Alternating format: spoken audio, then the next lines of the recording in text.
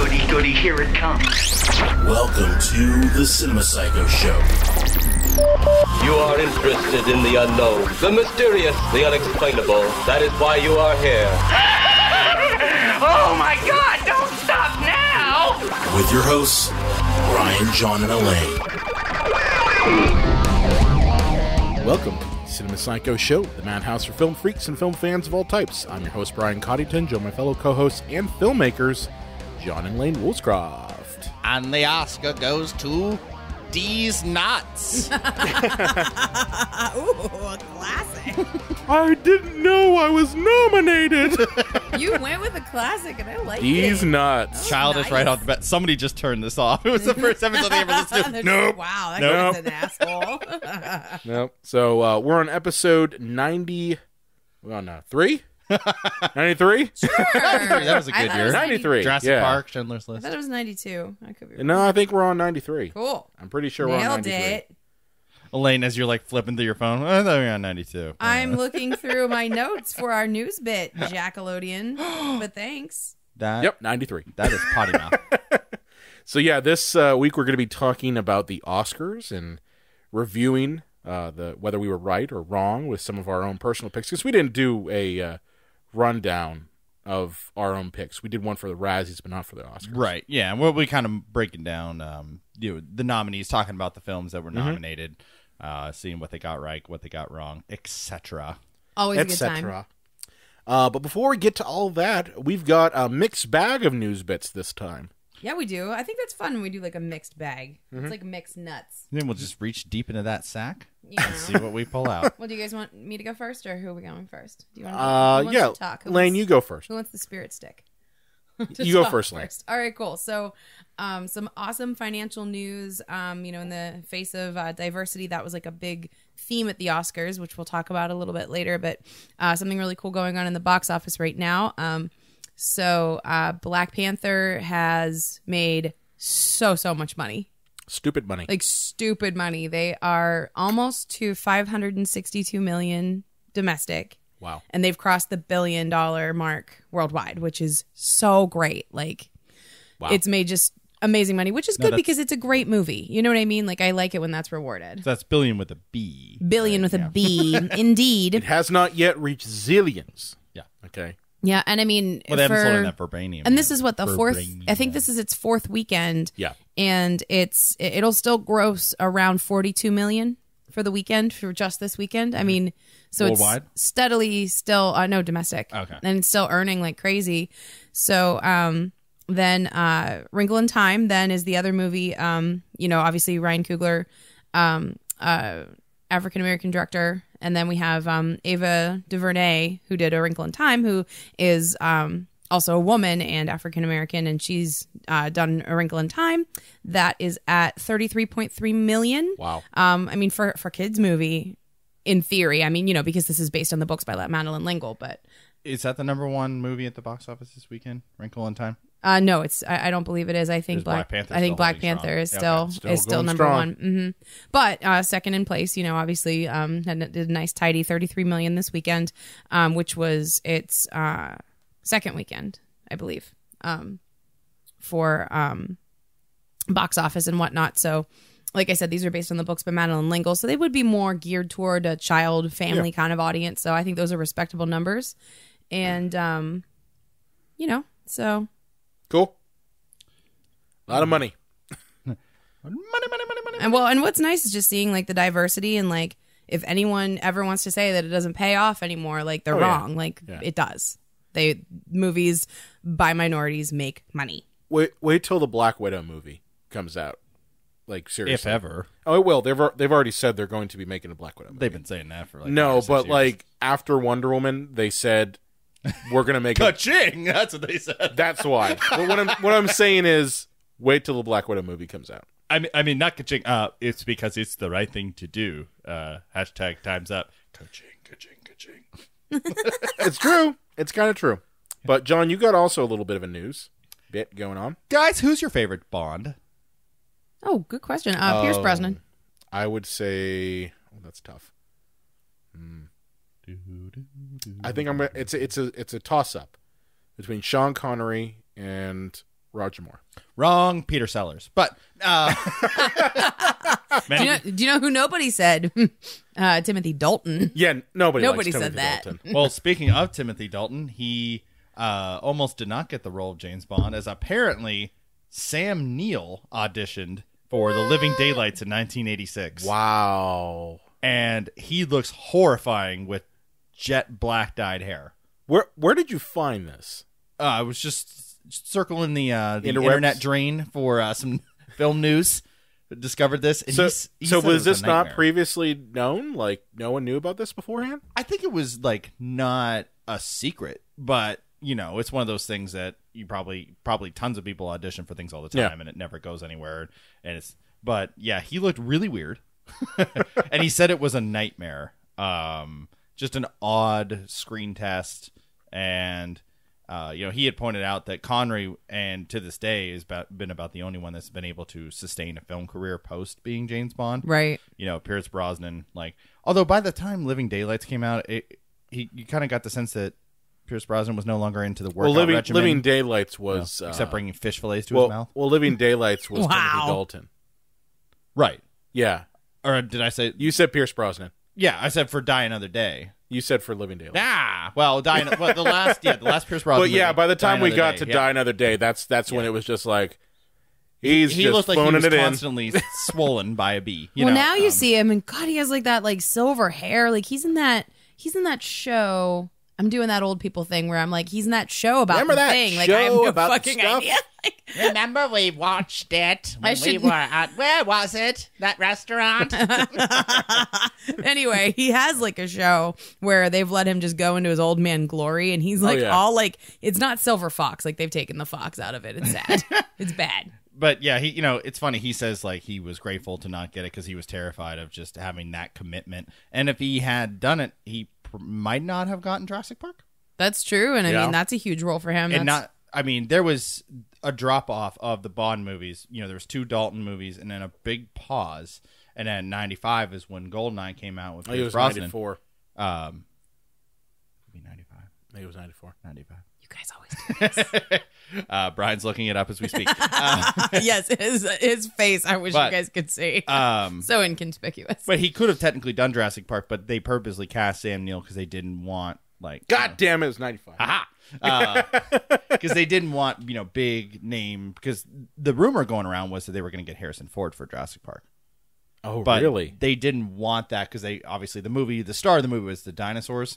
Yeah. So you cast something like Sam Neill, who people are probably aware of, was like because he was in that movie where he tried to rape Nicole Kidman on a boat for 2 hours. Oh my God, that fucking movie. Yeah, so he's known. But too, he's also a good actor. He Which was I also think in that was helpful. Invisible Man movie, too. With Chevy Chase. Oh yeah. Oh God. Yeah. Chevy's done some stinkers. Hasn't He's he? done some stinkers. But so he might not have been in Jurassic Park, and that would have been a disservice to all of us. But moving on here, I thought this was hilarious. Jesse Eisenberg says he's open to playing Lex Luthor again. Oh, I bet he is. I'm sure the money was fine. Be still my heart, my yes, beating heart. because that was the one thing I was so concerned about. Is Jesse Eisenberg going to be the fucking Lex Luthor again? well, here's what's weird about it. That's what I was worried about. He doesn't know if he'll be in another. How many of these do they have planned, and they don't even know if they're using Lex Luthor? How fucked You're not up even is going to DC? have fucking Ben Affleck as Batman the next time around. They're just like, oh, well, we know Eisenberg's got nothing else going on. Well, they're going to have multiple Batmans and multiple Jokers, and Jesse Eisenberg doesn't even know if he's playing Lex Luthor, and they're already in production on Man of Steel 2, like pre-production. What a fucking mess. Great job, DC. Yeah. Yeah, Really just shit the bed. You had something good going with the whole Dark Knight trilogy, and you managed to just fuck it up over the course of less than 10 years. It's crazy. I'm just assuming that every scene that Jesse Eisenberg was in Batman v Superman, it was like the second unit director, and he's like, "Wait, is that how Zach wants him to act? I don't know. Just keep rolling." No direction, no knowledge. Yeah. It just had no idea what was going on. So first off, they're not going to invite you back because you suck. Secondly, I can't believe that you don't even know that yet, considering they're planning like 30 of these in advance. But that's what you got. yeah. What I got is another dip from the world of Star Wars. Nah. We were joking What's before. Star Wars? What's I've a heard, Star Wars? I see that T-shirt. I've You're heard wearing. John or that it Brian is- literally has a Star Wars shirt on. I've heard that it's some kind of space opera. Oh, like with like Spock and Kirk? No, not like with Spock and Kirk. This Is it for babies though? It is not for babies. Technically, It's it actually is. for adults. But what happens is it's about people with these things called laser swords or light they phallic? daggers. I mean, are they what? Are they phallic? A little bit. A little bit. But anyway, so news coming from Star Wars. Apparently Jon Favreau of Iron Man and Cowboys and Aliens fame. Oh my God, I forgot. I had to bring that up. I forgot. Don't forget Elf. Oh, Don't and ever Elf let fame. us forget. Is going to be directing a new live-action series surrounding Star Wars. In case, like, one Star Wars movie a year wasn't good enough for you, and you were like, how long will it take me to get sick of this shit? Yep. Well, they're giving it the full Marvel treatment. Like this is quite literally the full Marvel treatment, which makes sense because it's coming from Disney. How long before there's a Star Wars TV channel? That's kind of what this is. Tell them more, Brian. Okay, so this is being made specifically for Disney's new streaming service that's going to be rivaling Netflix and Amazon. No. Yeah. No. Yeah. Because you know how I think it's in a year or two, they're actually going to be removing every piece of Disney property from Netflix. Everything. Yeah. So everything that's Marvel, anything that's Star Wars, anything that is traditional Disney stuff is getting pulled away. Is every studio going to follow suit? Is there going to be like a Universal Studio streaming service? Probably. I mean, that's Eventually what they're that might be trying where to do. Things go. But let's see how long that lasts, by the way. Because, it took so long for us to get away from just pirating movies and actually start paying for it again. So it's like now they're going to milk the cow and be like, oh, well, let's just throw another streaming service out there. Yeah, maybe. But anyway, I don't have much faith in this. I don't have faith in anything with Star Wars. I know you anymore. don't. I know you're a dead shell of a person when it comes to Star Wars. You cannot tell me you're excited about Han Solo, the movie. That I'm not excited for that. God. And I'm Re-soloing. so The sad. re-soloing. No, I'm just like, why Jon Favreau? Like, you saw what he did with Iron Man 2. You saw Cowboys and Aliens. And you want to do this? Like, I mean, I guess he's good. I mean, he did the Jungle Book. But all I can think of is like his partnership with Vince Vaughn, which automatically makes him a piece of crap to me. Oh, there's that, too. Yeah. But I gotta say, I mean, some of the movies he's been in, like he's acted in, are good. Like, he was in Chef. He was good in that. I mean, he was also really good in what the hell movie was it? Very Bad Things. Oh yeah. Which we'll eventually talk Which about. we were eventually really talk that about. awful. Yeah. So that's really my news. So got a little bit Guys, from everywhere. A little bit of everything. Maybe it'll be good. You think about that? Well, I mean, if they follow the formula of Rebels and Clone War, I mean, we've talked about this before. Like, I mean, that would be great. Like those are high quality properties. But live action worries me. It could get very silly. Here's the thing: they could either go Agents of S.H.I.E.L.D. with it, which a lot of people like Agents of S.H.I.E.L.D. mainly after they kind of found their voice and started doing their own stories and not trying to worry about making sure that you interlock with the movies. Or they could make it more about the movies. If they go more about the movies and less about the individual characters they're creating, then there's going to be trouble. I worry because, especially with Star Wars, it seems to be almost more so than Marvel properties, where they care more that everything kind of locks together. Mm-hmm. So, well, that's our news bit. We're going to take a little bit of a break and throw it to our friends over the Epicast Network. When we come back, we'll be talking Oscars.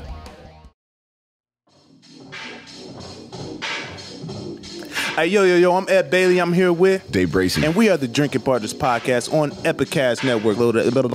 Fucked it up. Make sure you check us out, man. We got the Comedy Fuel, which is really supposed to be beer fueled comedy podcast, but Craft Fuel Beer Potter. Craft Beer Fuel Pot. Motherfucker, right. Man. I'm gonna have to write that down. What up? Craft Fuel Beer Podcast. Yeah, Craft Fuel. Craft Brew Fuel Craft Beer Fuel Podcast. Okay. Craft Brew Fuel. Craft Beer Fuel Comedy. Those are not 4 words like you say normally. All right. Craft Brew knew that I was gonna fuck up. You knew it. Craft Beer Fuel Comedy Podcast. All right, so Craft Beer Fuel Comedy Podcast on. You can find us on epicastnetwork.com/partnerspod. You can find us at partnerspod on Facebook, Twitter, and IG. And you can find us on iTunes, Stitcher, and Libsyn under Drinking Partners. Yo, if you ain't heard and if you don't know, Drinking Partners is the crew, Epicast is the family. Make sure you check us out, man. And we're back. That was a message from our friends over the Epicast Network, specifically the Drinking Partners podcast. Oh, God, are we back? Oh, Yeah. well, you said we were taking a break, so I took a nap. Jesus Christ. Like, Where you are didn't, we? You didn't even let me finish. So, anyway, check them out at epicastnetwork.com. What else can they check out at epicastnetwork.com? I don't know, Marta, Cinema Psycho Show, Pittsburgh Local News, Cinema with Psycho Sam Show. Leonard. Yeah, Cinema Psycho Show. Okay. So, but yeah, so the Oscars happened. Yeah. Yay. Brian, you seem John. thrilled. I thought you were all about the Oscars. I am not. Oh. I clearly have You not know what been was paying nice attention though? for two You know, and a half you know what years. was nice though? They made sure they had the right envelopes this time around. Yeah, because, well, at the end of the show, they wheeled out, the senior citizens group of Warren Beatty. And, of course, her name Faye is Dunaway. Faye Dunaway, thank you. Yeah, Bonnie and Clyde came out and didn't ruin it this time. Well, I thought, for something that happens on that big of a stage, it's live television.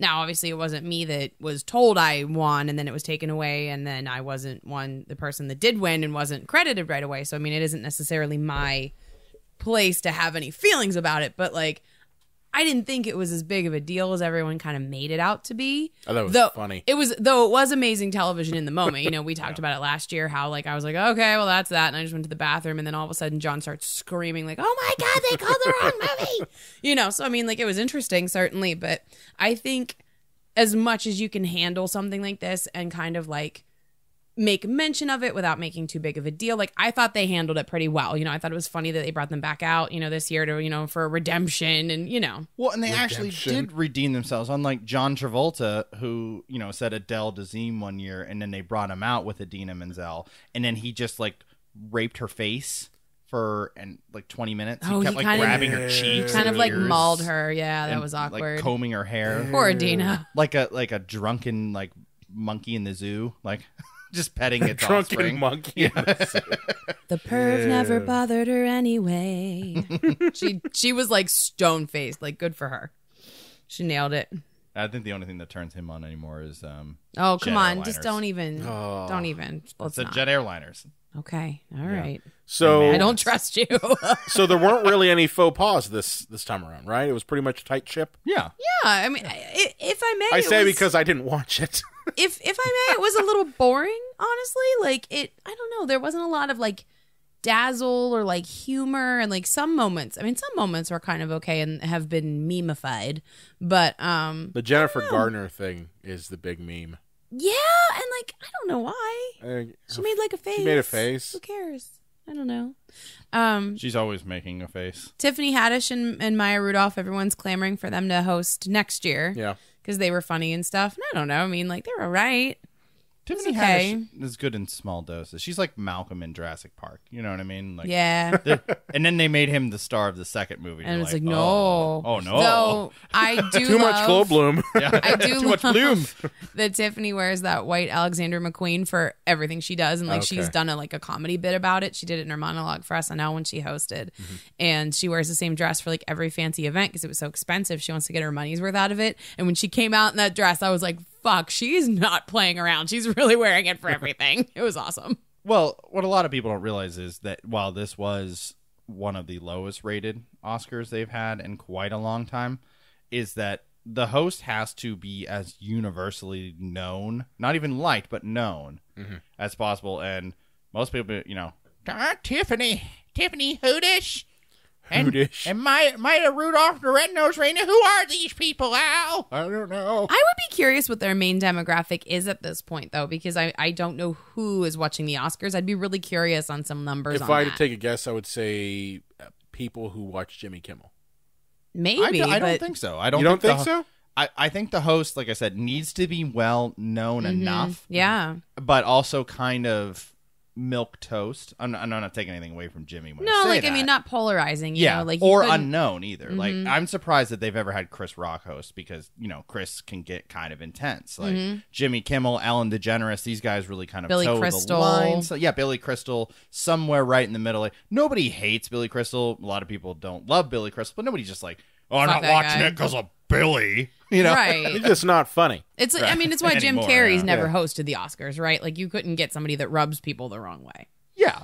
You're not gonna get like Andrew Dice Clay hosting the Oscars. Well, I mean, you need people like more famous than that. Hey, that bitch I fucked think- the fish. Hey, Oh my god. the Dice Man. I my God. think they should have Tommy Wiseau do it. That would Just be amazing. the Bizarro Oscars. It's all just his opening monologue. The winner of the best Oscar for my movie is me. I got. Hey, best he was at the cinematography, Globes. too. I don't know, guys. He was at the Globes. Ladies and gentlemen, because Mr. Wiseau's opening monologue ran 3 hours, we're just going to start running off the names of the winners real quick. So Because amazing. we're going to get cut off the air. So the show went pretty well. I do have an updated, as I said, top 5 films of the year now that I've actually got to see the nominees. Right. And I did get to see all 9. As always, you're very committed to your Yeah. craft, and I'll tell you what, I feel like a walking advertisement, but like that movie pass thing we have is a fucking game Yeah, changer. because you saw them all in theaters. right? Yeah. Yep. Every You've last seen one. what, like 16 movies this year so far? Yeah. Yeah. Damn. It's crazy. But the updated list is number 5, Lady Bird. Number 4, Logan, still on the list. I went back and forth on Get Out and The Shape of Water, but I'm going to go Get Out 3, Shape of Water 2, and Detroit is still number 1. If you haven't seen that movie, go out of your way to see it. I don't know how it got ignored for everything, It did. but it's still, to me, the best movie of the year. It came and it went, and no one remembers it. Go see Detroit. Very cool. Very cool, John. But I have ideas why it might have got ignored. well, I mean, there were other movies that were controversial, for lack of a better term, that didn't get ignored. But let's kind of run down the nominees for Best Picture, because it was kind of all over the map, and It was. It was an odd year. and I'd like to start on the bad end of things. The only movie that I out and out hated was Phantom Thread. Oh my god, that movie was so bad. And I Oh mean, my God. I'm a big Paul Thomas Anderson advocate. Like, I think he's, of his generation, probably one of the best filmmakers out there, period. And this movie, wow, It was bad. oh god, if I hadn't felt the need to see it for the show, and that I was already in the theater, I would have just left. Like, if I'd rented it, I would have turned it off. I checked my phone every 10 minutes. I asked John what time it was a couple of times. Like, we went to the theater to see it, and I just felt like I was being held captive. Like, because, when you go to a movie with somebody else, you also can't leave. You know It's what I true. mean? So, because I didn't know how John was feeling about it. And even if he didn't like it, I don't think he would have wanted to leave anyway. And I was right. He didn't like it, but we didn't leave. But, I mean, what a misogynistic piece of fucking garbage. Like, just about horrible people that don't. Eccentric weirdos, yeah. That didn't act the way I thought real people would act. The only good thing about this movie was what it won for, was the costuming. The clothes were spectacular. It was about a clothing maker, about a designer in a time when, the word chic was just starting to come out. So it was in 50s England, right? Mm-hmm. And so the historical context was there, and It's I mean, the kind of thing that you think 50s English people would be like. yeah, and but the dresses were stunning. Don't get me wrong, that part of it was amazing, but I mean, the movie sucked balls.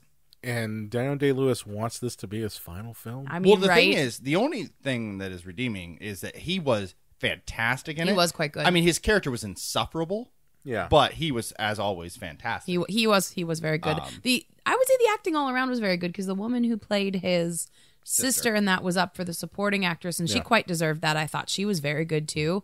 It just was one of those movies that makes you want to tear your hair out because you hate every character. So there's no foothold in it for me emotionally for me to give a damn about any of these people. That's what always gets me every time, is when I can't just relate or even sympathize. I don't have to love every character, and I find myself oftentimes even liking flawed characters, but there was nothing. Those movies sucked. Well, speaking of emotionally disconnected from reality, but this time the filmmaker, Dunkirk. I mean, we have to give up on Nolan at this point now, right? We're shit. just done with Nolan, Well, no, right? I mean, if you like a mathematically precise movie, then he's your filmmaker. You know, it's like he's like Watson. If Watson He's like Watson. started directing movies, You mean the big chess machine? yeah. Oh, Like on Jeopardy. I was like going to a Holmes, Oh, no, like not Sherlock Sherlock Holmes Holmes, place. I yeah. was like, no, what? no, he's talking about the giant robot that masters chess. Yeah, and Jeopardy. Jeopardy. So yeah, that's what Christopher Nolan is like as a filmmaker to me. Dunkirk is as expected. It's beautiful. It's interestingly paced. You know, the cinematography is wonderful, but there's no character you remember. There's no emotional foothold in anything, and it's, as always with his movies, too long. So, you know, the only time that I didn't check my watch on a Christopher Nolan movie, I think, was The Dark Knight. Yeah. Interstellar. I liked that movie. Really? I didn't have a problem with Interstellar. I wasn't crazy about that. I mean, I would say that it is, like, I haven't seen Dunkirk, so I mean, I felt it was kind of his most one of the longest films he's ever done, and it definitely dragged on a lot, and you're just like, can we get through this shit? Well, okay, why are we in the bizarro dimension and all that stuff? I mean, it was just, you know, it was long, but I liked it. I liked the concept of it. Well, what's interesting that I thought there was something that was really telling that John had said when we were just like talking about it in private is, so Darkest Hour and Dunkirk are essentially about the exact same time period. And John said that the Dunkirk was more about the actions that were taking place, but The Darkest Hour was infinitely more interesting, even though it was just about people who were talking about it and who weren't at the like front lines of the action. And I think that was a really interesting way to kind of put it in perspective. Sounds like it was more of a personal story. Like the Darkest Hour was mostly about the individuals there. It was not action driven as you know, Dunkirk is. It's strange we had two movies that were both about Dunkirk in the same year. I mean, it's probably one of the most famous World War II battles, but still odd that there was two films and they both get nominated about the same thing. That happens a lot, though. Studios does, will come out about the same thing and often like race to distribute the film first, you know? You remember when they had the big rush to do the turn of the century illusionist movies? Yeah, man. Yeah, but Prestige, bitches. But these movies are different enough that I don't think they were like, oh, we got one meteor movie, we want to compete with that other studio's meteor movie. Like, I think that they just happen to be about the same things by happenstance. No, I don't think there's happenstance in this stuff. They actually, no, they actually. The studio system. Well, the way I see it is they calculate out when they can release it, and they know. Like, I don't believe with the Illusionist and with Prestige that they came out at the exact same time, but they came out in the same year. Yeah, just at different times of the year. Like Deep Impact and Armageddon. I liked Deep Impact. That was my favorite of those. I like The Illusionist. Like, a lot of people don't like The Illusionist. I think it's I didn't great. mind it, but I like The Prestige better. I Oh, think. well, yeah. I mean, it's a better movie. But. Christopher Nolan movie. It is. Yes. Chris, Also go back to devoid making of movies like emotion. that. Okay, just go back to making those movies. Darkest Hour, just to briefly touch on that because we've mentioned it now. It's a one-trick pony movie. Like, although it is beautifully shot, it's all about the performance from I want to say Lee Harvey Oswald. Gary Oldman. Gary Oldman, thank you. It was from Dracula. He did great. Dracula and, Tiptoes. You mean domestic abuse? Do you mean Tiptoes. Do you mean domestic abuser Gary Oldman? Yes. Hey, now that he's gotten his award, now they can punish him. You know, well, I just think it's so convenient that we all forgot until he wins this award and continues to be rewarded. Again, like Kobe Bryant also was awarded at the Oscars, ironically. A known rapist won Best Documentary. I mean, we talk about this and how, Time's Up and Me Too are co-opted for the wrong reasons. And this is a great example of that. We're just not quite there yet, But then the movie that should have been called Nominate Me for an Award, The Post. Oh, yeah. Well, you liked it, though. You said it was good, right? It was very good. It was not for everybody. It was slow. And if you don't like movies based on, like, journalism, like, people sitting around and arguing about the ethics of news reporting. You mean like Spotlight? Or, the movie with Robert Redford and Dustin Hoffman, Yeah, all the President's Woodward. Men. Yep. Like, yeah, if you're not into that type of movie, you will be bored of tears with this movie. I happen to love those kind of movies. Basically, if you're into Aaron Sorkin stuff. Yeah. Talking. that's so it. much talking. Yeah, this is what they call one of those talkies. Amazing. But, this is one of the movies. A lot of movies were about, women and their struggle to get some kind of footholding in a movie or in a world just dominated by, mansplaining. And this movie, the head of the Post, Washington Post, basically made a decision with all these men breathing down her neck saying, you can't publish, you can't publish, you can't publish. And she said, fuck it, I'm going to do it. And that was Meryl Streep's character in the film, based on obviously real people. And they published the story, and that was what basically saved the Washington Post. And the Washington Post was the news outlet that a couple of years later broke the Watergate story. Nice. Oh, so this happened before Watergate? Yep. Wow. And if they hadn't been around, Nixon may have gotten away with Watergate. So that's crazy. So she made the bold choice of to not listen to all these men telling her what she should do. Right. And so I'm a big fan. speaking of the ladies, we got Lady Bird, which is very much a character piece. I enjoyed this quite a bit. Yeah, Obviously, I did too. It was my 5th favorite of the year. So. It was quiet, yeah. I mean, but it's interesting because John and I recently, from a Redbox date, we just went to the Redbox and got a movie. We saw a lot of similarities with The Edge of 17, which has Haley Steinfeld in it, and obviously this, Lady Bird was made as a movie more poised for the Oscars, more in that like indie kind of vibe. Obviously, Edge of 17 was a little quirkier. A little darker, I thought, like a little, especially in the humor aspect. But it was an interesting kind of parallel to see that, like, female American coming of age, and when you're in your last couple years of high school and you're figuring shit out, and and a Juno vibe to it. Yeah, a little bit. Without being that desperate, right? And it wasn't. Yeah, like it didn't have that whole like I'm gonna say like funny things, and that's my entire personality, but I otherwise have no layers. Kind of like Diablo Cody vibe. You know what I mean? Like. Well, I thought The Edge of 17 was a better movie, interestingly, but yeah. I liked them both quite a bit. Yeah, I did too. I liked Lady Bird. It was almost like too much because it was like the exact year I graduated high school. So like I really identified with it. And it was like, like high school still, like when you're that age, like a lot of things happen to you, like that hit your tender parts and how much you shape of who you are, like in that time. Like it's crazy to think of like how you're different, but like how you're also still the same. Right. And moving on to probably the most controversial one here, the 3 billboards outside Ebbing, I saw Missouri. that. Yeah. I liked it. I thought it was that was a heavy movie. Very deep movie. A lot of people were upset over, Sam Rockwell's quote unquote redemption in this movie. I could see that. And considering that he was a racist buffoon the whole movie, for him to just out of nowhere, he did almost kill a man. Yeah. Yeah, he throws somebody out. He threw a man out a window for allowing somebody to use a billboard. Yes, because they paid for it. Heaven forbid. Yeah, I hate commerce. Throw you out a window. Yeah, a lot of this movie I felt was comical. Like, Sam Rockwell's entire performance was kind of laughable at points. Interesting. And when she's throwing Molotov cocktails in the police station, like. The only thing I thought that was missing, considering also because Sam Rockwell was in the police station, not hearing it, was a laugh track. I just was like, yeah. And I thought, this is the end of the movie, right? Because she's throwing these Molotovs, and it went for like another 40 minutes. Yeah. The ending was bizarre and kind of open ended. I thought this movie would have been better if Frances McDormand's character had been black. Interesting. I thought, considering that it does take place in the South. Yeah. And with all the racial undertones of this movie, and you could have, it would have been easier to say, oh, maybe, Woody Harrelson, who does seem like a pretty good cop in the movie, is ignoring the case because, it's just another, dead, raped black girl. And that opens up a whole nother set of conversations. And then it would have been easier to have a conversation of her going with Sam Rockwell at the end of the movie, because it would have been, a choice made by somebody who is, already...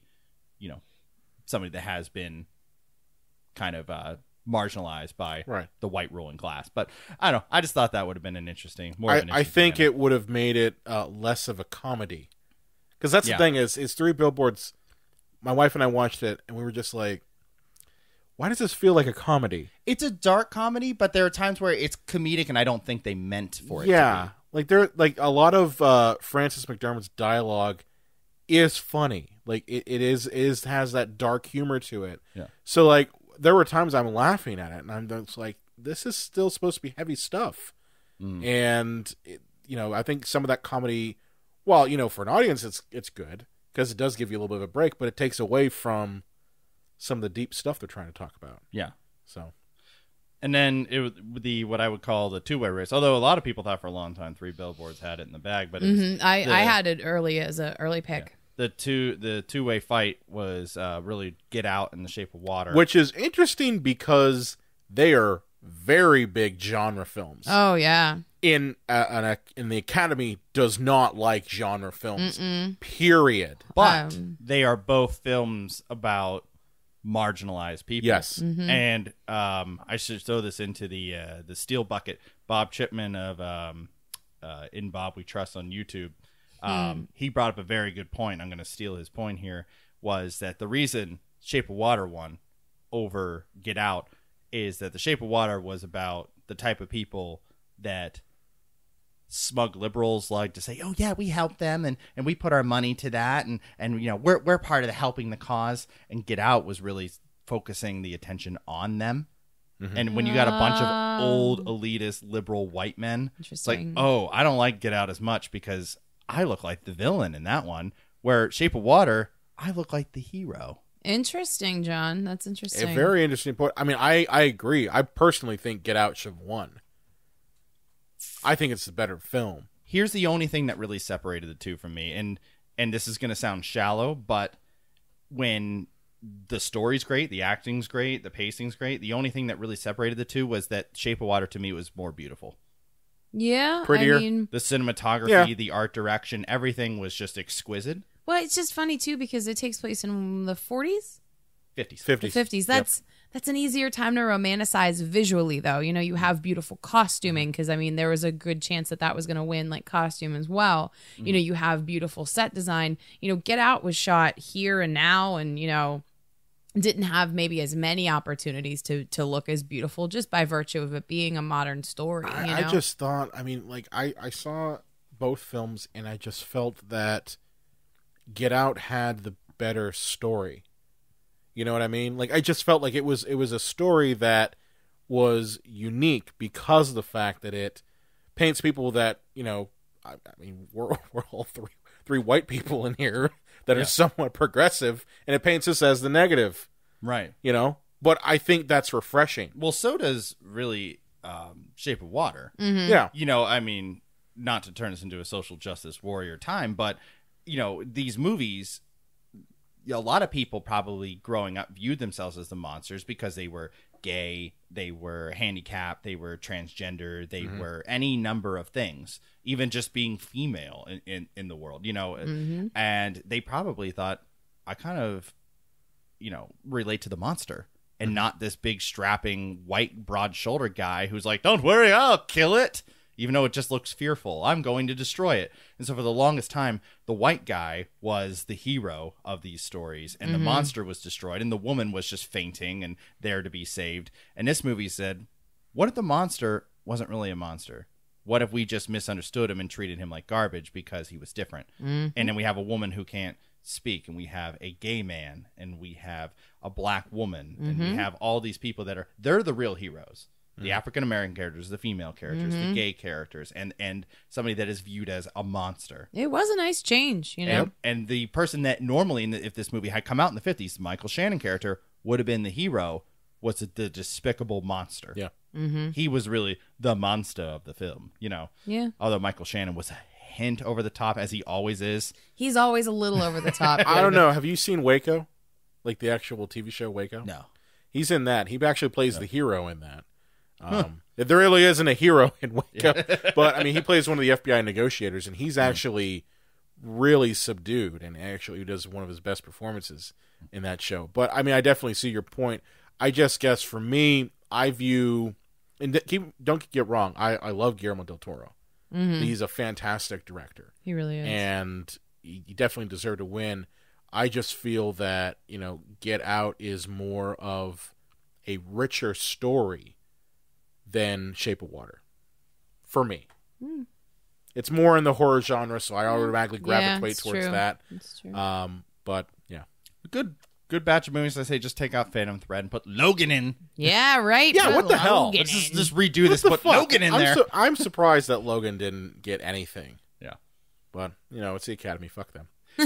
Yeah, I thought so. I thought there was a chance. Just kind of going down. Let's just head down the list here for the Oscars.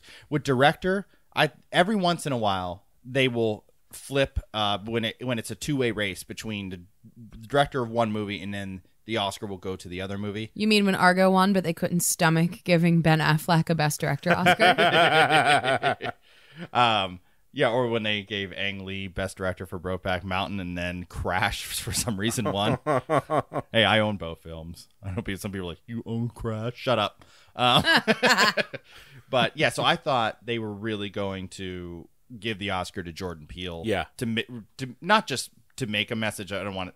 I thought he also deserved it, and then I thought Shape of Water was going to win Best Picture, but it ended up going to Guillermo. And so he won for directing, and it won for Best Picture. So as usual, the old smug white liberal men who like to smell their own farts picked the movie that made them look really good. Yeah, and then there were no surprises in the acting categories. Oh, no. I picked everybody. You picked everybody too, right, John? You got them all right. Yep. So Best Supporting Actor went to Sam Rockwell. Allison Janney got Best Supporting Actress for I, Tonya. Yeah, and Sam Rockwell, his speech was like quick. Yeah, but I mean, he didn't waste anything. I think he knew he was winning.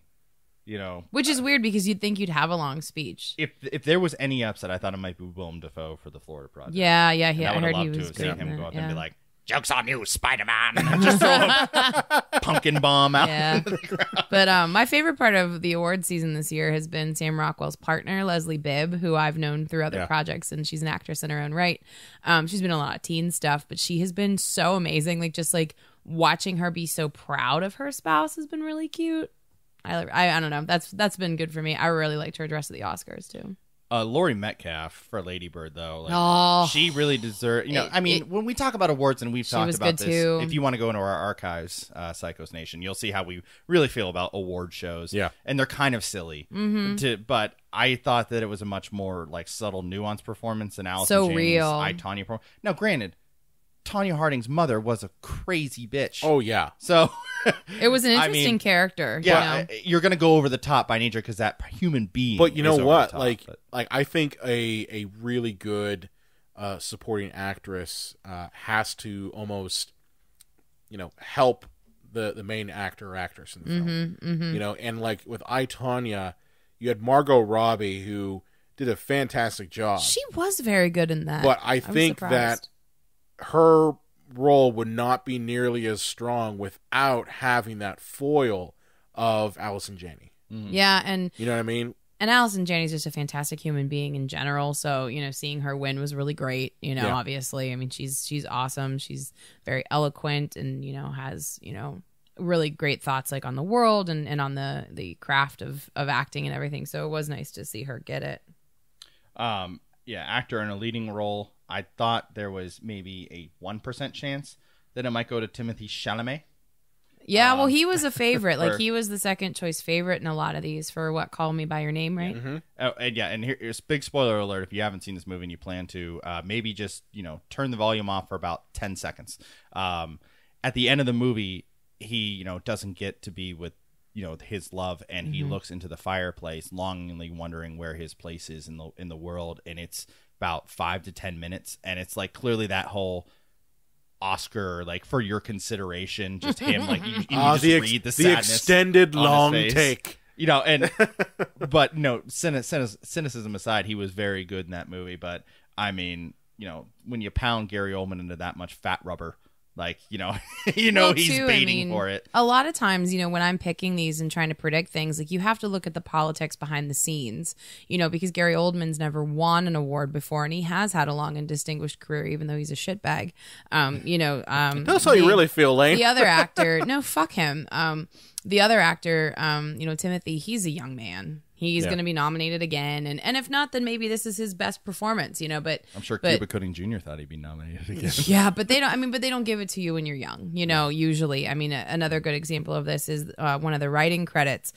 Speaking of Call Me by Your Name, James Ivory won for Best Adapted Screenplay. Yeah. That was as much of a nod to his very long career as it was to anything else. He's an older man. That was easy to pick because the situation at hand. Like when Paul Newman won for The Color of Money. Sorry. Right. Yeah. and I mean, it's the same thing with cinematography. I mean, I think I mentioned this to you. I thought that Roger Deakins was going to get it because he's basically the master of cinematography, dating back all the way to the 80s and 90s. Oh, so yeah, absolutely. It was really, and he's never won one. He's always been nominated, but he's never won one. Again, so it was almost it's a nod to the career. got to give it to him. Yep. So, which sucks because, I mean, Rachel Morrison was the nominated first woman ever to be Mudbound. nominated. But I told you, I said it's going to go to Roger Deakins. Yeah, and I picked Rachel Morrison out of solidarity, but it was really sad to me when she lost. I actually didn't realize it was going to affect me so much, but I was really sad. Well, I mean, it's just one big game of politics. That's all it is. Like the films that win awards, like the people in the films are the ones that politic the most for it. It's not what is necessarily the best film. It's who plays the game the campaign. most. Who markets it. Because that's the thing a lot of people don't understand is that, it isn't just, hey, let's submit our movie in and wait to hear back. Right. It's, let's submit our movie and then let's barrage them with all of our ad crap for the your next couple months. Right. Let's move on to everybody's favorite scary grandmother, Frances McDormand.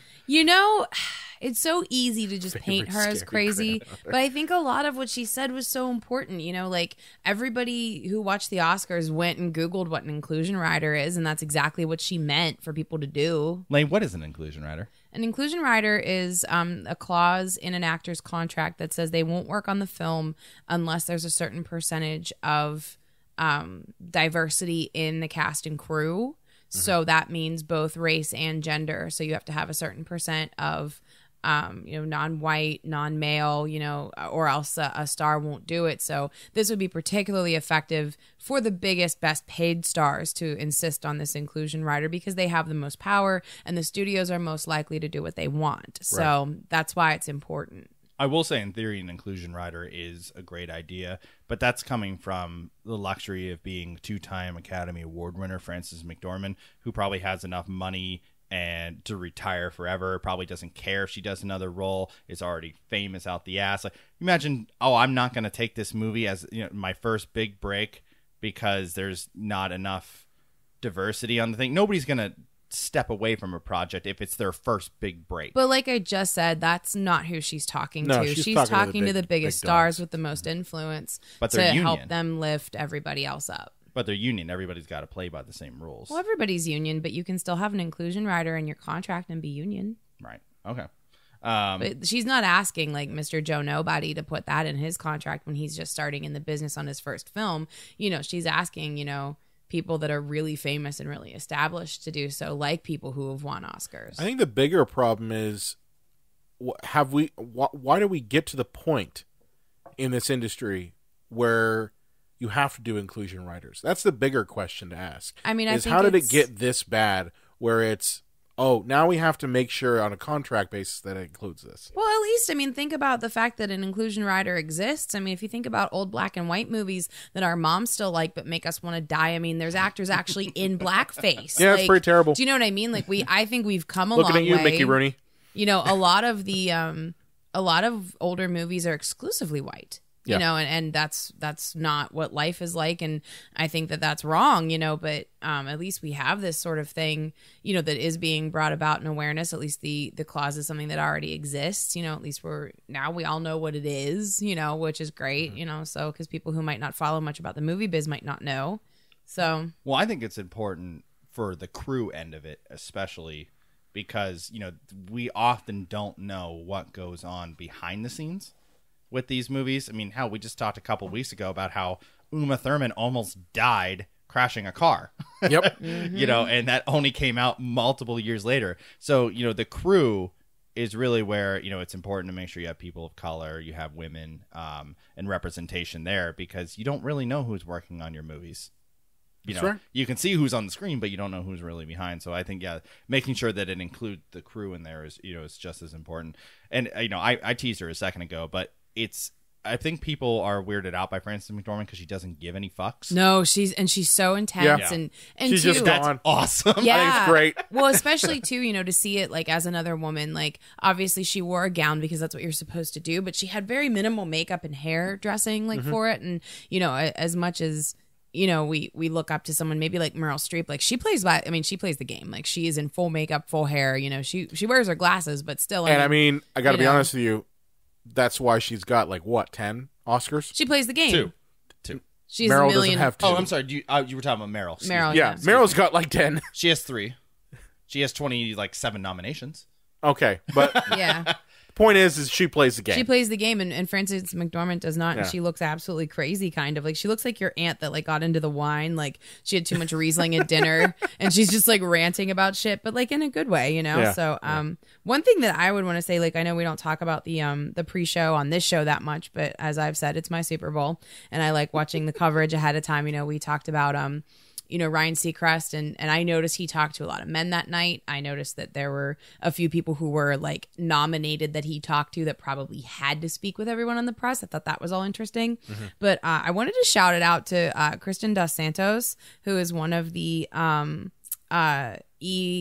network correspondents right now, and she did the show like back with Juliana. They were like at some mansion or some, I don't know, they were somewhere like that was not the red carpet, and they kept going back and forth like to Ryan and them. Kristen Dos Santos like totally knew her research. She knew the stats for women in the industry, and women in the industry are at 4% right now as far as like the crew is concerned. That's why I'm bringing this up. 4? But this, 4? yeah, but 4%. But this, Jesus but Christ. it was cool because they talked about Rachel Morrison being nominated for cinematography, and Kristen was saying like, we see that, we see like, obviously, the director of Wrinkle in Time, Ava DuVernay, the idea that, women and girls who are young are seeing this as a valid career choice, it is so important. And it was cool because even though it was kind of uncomfortable, and like she was in like a sparkly gown and she's talking to Juliana Rancic, like she's saying like, we need to do better. We need more inclusivity. We need more of this, and everything. I thought that was awesome. Like she was like the only part of E that was even watchable that night. Well, I at my happiest times working wherever it has been is ones where there's been at least an even amount of women, or not more women. So I would hate to be on a big Hollywood set and just have that giant sausage fest. So much fuck it, we need some more testosterone. women around. Yeah, the more I've been on indie sets that were moderate sized that were all sausage fests. And Yeah. it's like maybe you get 1 or 2 women who are on it, and you're just like, Well, I mean, when you're a woman and you're even just trying to hook up a DVD player, and Yeah. guys like, my penis is threatened, and just go over and be like, let me just belittle you while you work on that because I'm challenged by you touching electronic. Like, Yeah. why would they ever pick up a camera? right. Yeah, I mean, well, too, when I was an undergraduate, even purchasing my first camera for school, I wanted my own equipment. The guy sold it to me wrong. He told me it did a bunch of shit that it didn't because he didn't think I knew any better, and when it didn't do any of the things that I asked him, because I had done my research, I knew exactly what I wanted, and when it didn't do any of those things, I tried to return it, and the store wouldn't take it back without a restocking fee until I like threw a holy fit. Like I fucking lost That my mind. particular because electronics store that I think you're talking about. it was Circuit City. Okay. Well, I was going to say one that's still in business. No, it was Circuit City. But I mean, I've encountered that with just people being dumb about electronics. But too, like the attitude was that I didn't know what I was talking about, Right. and he was going to tell me what I wanted. Right. So I mean, like that's something that I see in every corner of the the industry. I mean, like Well, it's not just that, too. It's like comic book shops. And, Yep. I won't. Sports I won't go memorabilia. to. I won't go to Edie's. I think I've said that on the Oh, show Ides? before. Or Ides, is that how you say it? Oh my god! I won't go there. I won't Yeah. go there. They look at you like you're a fucking like I've been bimbo. in there. And Well, I've been there just myself, and they look at you like you're just an idiot. yeah, Like, no, it's literally It's not even undressing you with their Yeah. eyes. They're like Princess Leia slave costuming you with their eyes. Like it's so fucking ridiculous. From a guy that. who grew up reading multiple different comic books and still does read comic books, those guys that work there have never sniffed a pussy. You know what I mean? So vibrant. Wow. They're painting you. So they're very created. threatened by women. Like, no, you can't like what I like because you won't fuck me. Goodness gracious. By the way, I want to start a campaign, by the way, fuck a sociopath. Because you ever notice all these guys that go on murder sprees just never get fucked? And that's part of the reason they go, I'm so full of jizz and no one wants to fuck me. Just shoot up schools like and post offices and hotel buildings. Like, fuck a sociopath. yeah, just do the thing, help out. Because maybe if they just squirt once, they won't shoot up a place. John, that's literally how women get murdered because the sociopath can't control their rage and kills like women. You bring a bodyguard. And he stands in the corner and watches this disturbing So incident. You're talking about prostitutes. That's what you're talking about. Yeah, and those get murdered all the time. They get murdered all the time. This is not Okay, so what we do is we legalize prostitution. We get them bodyguards. They bang sociopaths. I literally just read Mindhunter. Everything you're saying is so wrong. So wrong. Y'all thought you were just getting an Oscar one here. You didn't think you were getting, Psychology 101 with 101. Dr. Willis-Croft. John Willis-Croft's views do not reflect the rest of Cinema Psycho Show and their affiliates. We're all You are just the triggered. I'm worst. just kidding. You're the Let's worst. move on. We'll move on. So original screenplay. Jordan Peele got his yeah, Oscar. dude, Yep. I cheered like it was a soccer match. I was so stoked when he won. He What are you, looked, European? yeah, dude. I cheered for the soccer match. Whatever. I mean, the soccer matches are very heated and exciting, and I hate football. So, but no, he looked shocked, didn't he? I thought he looked just like, stunned. what the fuck? He was not. I can't believe he was expecting shocked. it. I mean, everybody expected it, I think, except Jordan. I think so too, Yeah. and that was so cool. Did you guys see like the posts afterwards of Michael Keegan Key losing his shit when Jordan won? Like, that's who you want on your team, man. I have goosebumps just talking about it. Like the back of my hair went up. Oh my god, He's got to be pissed to a degree. And for all of the wrestling fans out there listening to our show, he's the Janetti now. He's the Janetti now. And if you get that reference, I love you. If you get that reference, tweet at him at the Unreal J Wolves. Yeah, the Unreal Tables. But yeah, no, I mean, like he looked shocked. You know, Michael Key looked so excited, and I thought that was really great. The whole situation was cool. His Jordan's speech was short, but I thought very heartfelt. But I mean, he really deserved it. It was brilliantly written. I think that was the strongest part of the movie was the writing. So I think that there was a slim chance we could go to the Big Sick. that That would have been, I think, the only. I could have seen that for sure. Yeah, no, because the writing there was very good as well. But Why didn't adapt a screenplay go to Logan? I know. It Well, should have been Best Actor, Best Director, Best Film. like we said though, James Ivory has had a really long career, and that was a large part of why he got it. I think so. Are you guys at all disturbed by how Pixar basically has a monopoly on animated film? Yes. They do, and, Yeah, they it do. is upsetting. But Coco was really don't fucking care. good. I don't It care. was really good. Look at him. I don't care. That's okay. You don't have to Calm care. down, Brian. You don't have to. No, I just. It's like fucking. Pixar's still part of Disney, right? Yeah. Oh Okay. yeah, Disney Pixar. So it's like Disney's got Marvel. Disney's got, Star Wars. They've got fucking Oscar-winning animated films. Let other people win, for God's sake. Like, Jesus Christ, Well, I mean, yeah. a movie like there's never gonna be an art film that wins animated feature. Like Loving Vincent, a beautiful film, but it's not going to win because it's not Pixar. It's not, But you ever notice that there's always the off-brand is the extreme one that like wants to like seem edgy. Like there's Coke, but then there's Pepsi, and Pepsi's extreme. Sega was extreme, and then there's DreamWorks, which we're not Pixar, we're extreme. No, DreamWorks we have isn't. fart jokes, Yeah, DreamWorks is terrible. DreamWorks is terrible. Yeah, no, DreamWorks Well, I mean, is when real like bad. Shrek was winning coming many out and awards. stuff. Oh, like, yeah. we're not Pixar. Back Our then- character farts. That's true. Like, I'll be honest with you. I mean, when I saw the Boss Baby, Oh my god, Boss fucking Baby Boss won, I would have Baby. shit. what the fuck? It's like, seriously, come on. Boss Baby? Well, I'm excited for whatever Pixar movie wins next year. Yeah, me too. I'm gonna actually fill in my ballot for next year. Everything's gonna be blank. Cars except I'm gonna 5. put check mark Pixar for animated feature. Got They'll that just one be- in the back. I guarantee you the Oscar voters are just like, oh, that one there, that Coco. Was that a Pixar movie? Oh, I went golfing with the head of Pixar yesterday, so I'm gonna just go give him the. Hey, did you see any of the vote films? for it. No, me neither. No, It's just Pixar did it mean, right. It's good. It's rare for Pixar not to win, and I do think that needs to change soon, but at least it was for this movie, Coco, that was very good, was very much, kind of in the celebration of diversity, a little bit more so than other movies in the past, but there are certain tried and true things that you just like keep in mind when you kind of pick your picks. I mean, spoiler alert, like this is like one of my big things, but you usually go with the Pixar movie for animated, especially this year when all the other movies, except for the indie, Loving Vincent, Painting Vincent, Loving Vincent, Also, Loving. Breadwinner was also Was indie yeah. film, wasn't it? Mm-hmm. Yeah. Yeah, so I mean, you ignore the indies and you pick like one of the bigger ones, and obviously Coco was a no brainer, but another one too for sound editing and sound mixing. If you don't know, just pick the war movie. That's usually what wins. Or the sci-fi film. Well, Speaking of which, I think for time and because our audience doesn't care, let's move past foreign language film, documentary feature, documentary short, and short subject film. Yeah, well, I was mad. Usually this is where I shine, and like a couple things, like, you know, I thought DeKalb Elementary for sure was going to be a shoo-in. It's about elementary school and guns. Like, that's super pertinent to the times now. I mean, I don't begrudge any of the films that did win, because I mean, it's so great watching these people who aren't like toiled by the industry like to win these things and be so excited. I thought Dear Basketball winning was bullshit because of Kobe Bryant. Oh, yes. Can we talk about how the rape... I mean, I know we did earlier, but he's a rapist and he won a documentary. And what did he do? He just stood around and been like, yeah, that all sounds good, and dribbled a ball. Like, he wrote it. Oh, yeah, he wrote it. Yeah. Apparently, I don't know. And The Rock wrote his autobiography in 99. I was going to say, you know, Ben Affleck says he's a writer. Yeah, right.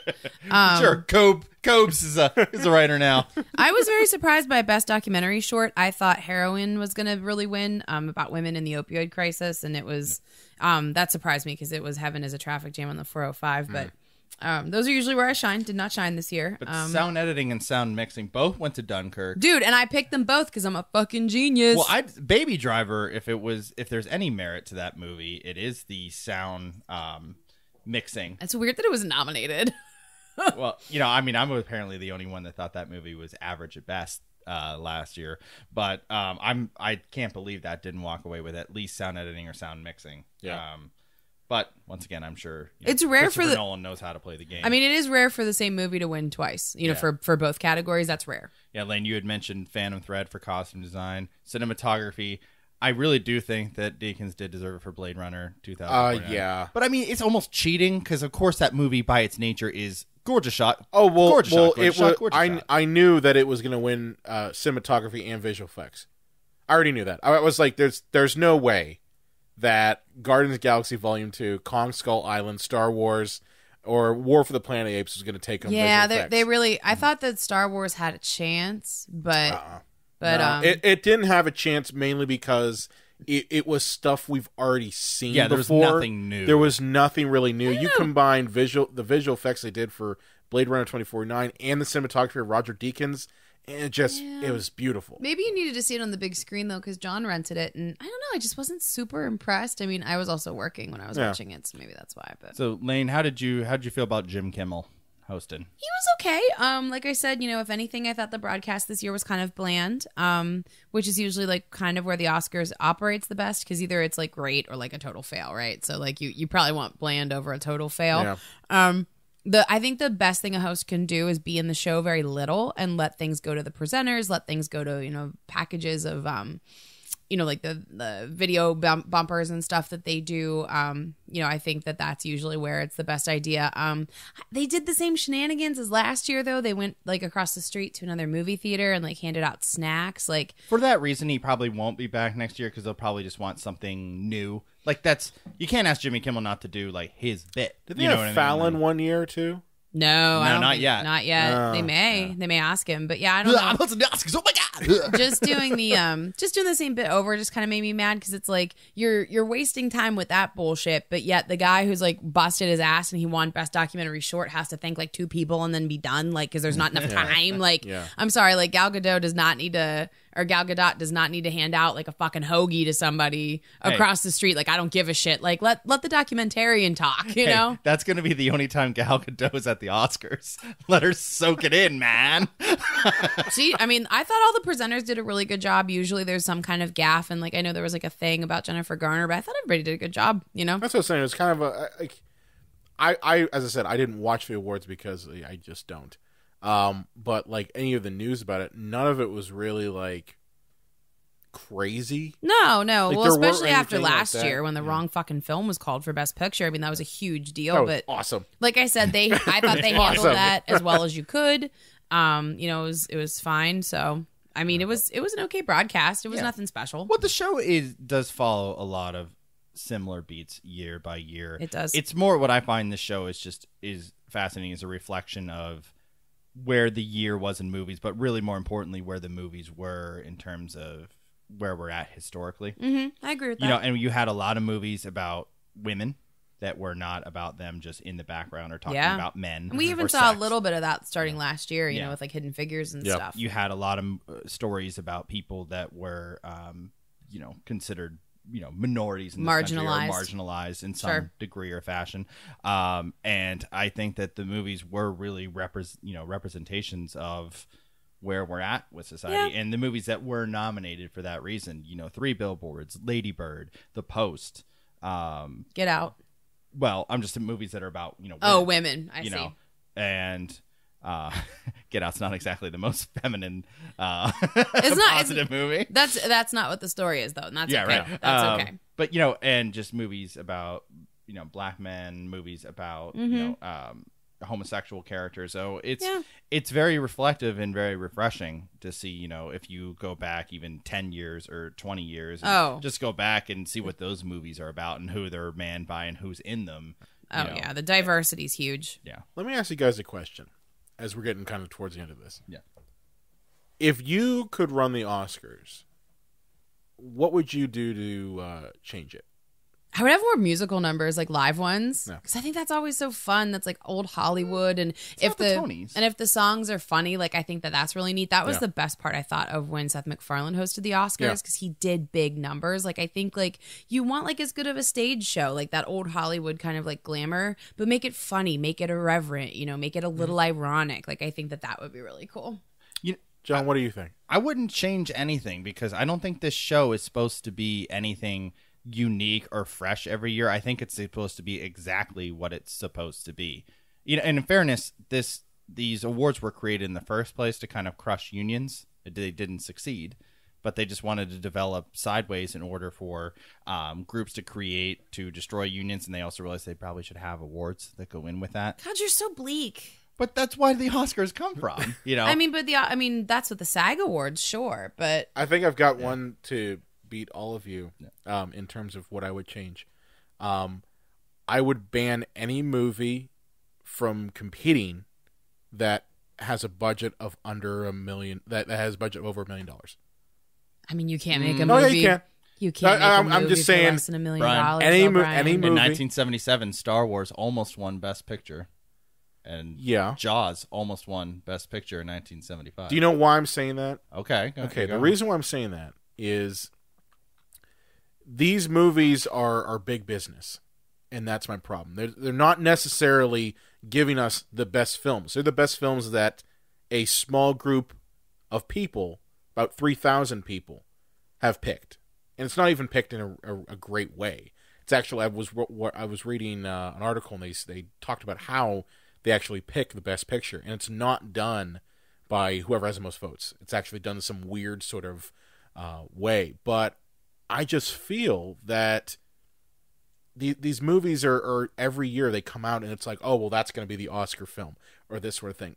That doesn't really help the industry at all. 5 or 6 of these films had very large budgets. And some of them, I mean, even the That's indie what I'm ones. saying. I mean, Lady Bird cost $10 million to make. That's still a But low budget film. I now. guess my thinking about this is, are we just celebrating the celebrity or are we yeah. celebrating the industry? No, I mean it's just a big pageantry circle jerk. Yeah, and you that's know. that. I'm just saying I don't like that. I'm saying that I Yeah. think that if you wanted to make the awards truly about the artistry of film, then you have to take it away and divorce it from the celebrity of film. Well, I mean, I do think that sometimes artistry is, is awarded. Like The Shape of Water absolutely deserved best production design. Like there's art in that. But for that sort of art, you need money. Well, I don't think that the show should dumb itself down for ratings or popularity. I'm not If saying people- dumbing it down. I'm saying quite literally strip out anything that's a big budget film. Well, a lot of people have said that, like, oh, in the movies I liked wasn't nominated. Why wasn't Wonder Woman nominated? Or when, remember when Dark Knight and Wall-E didn't get nominations? They shouldn't just, and I'm not saying anything about any of those 3 films I mentioned, but it shouldn't be just movies that you really like. No, and there are award ceremonies for those. I mean, you have Right, like the People's yeah. Choice Awards for that sort of thing. Yeah. Choice award. But all I'm saying is I think it is too much about the celebrity. It is too much about what is this person wearing? What is this new thing we're going to talk about this year? Because every year there's always something. I remember being a kid and it was all about AIDS. That's what everyone talked about the one year was just fucking AIDS. And it's like, there's nothing. Everyone has AIDS. No, but do you remember that? I remember seeing the Oscars and going like, everyone's talking about AIDS or everyone's talking about South Africa. And it just seems to me like this is so further away from the artistry of filmmaking. And I would love to see it. 1 year. Just try it. Where maybe, just maybe, we focus on the artistry of film and not the celebrity. That is the only thing I would change. That's the big problem. I know. That's the two all are I'm so saying. entwined. It sounds like you're kind of saying "shut up and dribble." The LeBron quote, like that he's just took a political stance. Don't and they say told him anything. to shut up and dribble. No, I'm not Yeah. saying that. I have nothing against bringing up issues. It just seems to me like they bring it up, but at the same time, you got Gary Oldman, who you're saying is a rapist. No, he he's beat not a his rapist. wife. He beat his wife in like okay, 04. so you've got things like that, but they're also the same people talking about the Time's Up movement, the Me Too movement. Yeah, it's just completely counter. And Well, that's Mr. Man Show. Yeah, that's my favorite thing. That is my absolute favorite thing. Is Mr. Man Show is talking about women's issues. Well, he is the wrong fucking person to be talking about in that case, though, and Mr. I would, Girls on Trampolines. Well, and I would okay? want to do my research, but I don't remember reading or seeing or knowing anything about, Jimmy Kimmel having acted inappropriately with anyone. And I'm the first person to say the Man Show was gross, but it was also a product of its time. And are you guys saying that men aren't allowed to change and evolve and grow up? I mean, like, Christ, was he in his 20s when he did that show? He's a man now. He's like a full human dad. Like, are people in real life not allowed to also have a character arc? And like I said, I would need to look into it. I don't think Jimmy Kimmel's a shitbag, but I think he should go to James now. I don't think he is either. I just think he's the wrong person. It was, what he did in the show was gross, but like I said, he personally, to my knowledge, hasn't done anything, right? Even remotely on the level of like a Harvey Weinstein. You know what I mean? I'm not trying to get too far away. I'm just trying to say that I think Hollywood is full of hypocrites. It's that, and I just think the celebrity is just too much. I don't see these awards ceremonies as really anything more than let's just circle jerk each other. Like that's all it is. It's not about the artistry anymore. A lot of it, yes, but I do think that there are artists that were, awarded because, like, Jordan Peele deserved that fucking Oscar and he got it. He did. Sometimes it works. First off, man, everybody's getting AIDS and shit. Sorry, you mentioned AIDS as the Showgirls reference here. Will somebody please remix Brian and his rant about AIDS? Oh my God, that'd be amazing. Dubstep music. That would be incredible. We would love you But forever. Everyone's getting AIDS. But a lot of these movies I would have never heard of Call Me By Your Name if it hadn't gotten nominated, and it probably would have never come anywhere near me if it hadn't gotten nominated. So there's something to be said for a lot of these movies getting a wider release and How a to get wider nominated, audience. though. What's that? How to get nominated. Right. Well, the Some studio. of these- That's but what I'm some saying. of these movies But were nominated because how they would were I have good. how would I, I like to think, oh, well, I'm in the industry. Yeah. And I make films and I have a podcast about filmmaking. But how would I, even in that situation, have heard of Call Me By Your Name? Or somebody that isn't, as linked into, movie news, online as I am, or, Lady Bird. Like, these movies would have been completely ignored and only been in 3 major cities if they hadn't been nominated for Best Picture. They are allowed to have a wider audience that way. Yeah, and like I said, they're I'm full just of, bring up my issues. Yeah, they're full of hypocrites, but too, just as a final point, no movie can be made for less than $1 million these days. I mean, even Get Out their budget was $4.5 million. You can't make a movie for under $1 million. You can't. $5 million. That's the cutoff. How about that? $5 million? It would have excluded Lady Bird. Lady Bird was 10. Why are they spending that much money on it? I mean, the shit costs money. Like John said, there's unions. You How got to about pay 50 people. million, Brian? 50 million? It's not that much in today's really isn't. Hollywood. All right, Yeah, 50 million. All right, we just 50 fixed the million. Oscars, everybody. All right. So that's our show. Let us know what you think about the Oscars. Yeah, tweet at us. And if anybody wants to talk about the outfits, get at me. I can be found on Twitter at LA_prop. You could talk to me about the outfits, but I won't really know what to say at the Unreal J. Wolves. You can find me at Brian Coyington. It was pretty. I also run the Psycho Show page. Be sure to like us on Facebook, Twitter, Instagram, Google+, at Psycho Show. You can also find us on the Epicast Network at epiccastnetwork.com. If you have a favorite movie or question you want to throw away, you can contact us at cinemapsychoshow.com. Make sure to subscribe to us on Apple Podcasts. Send us a rate, send us a review. We love getting those. Also, be sure to subscribe to Psychos Nation, our monthly newsletter, and catch a new episode available every Sunday. Newsbit, Brian Connington just got nominated for Best Supporting Actor in Savini and Me, the Tom Savini love story. Fuck you. That was awesome. Epicast.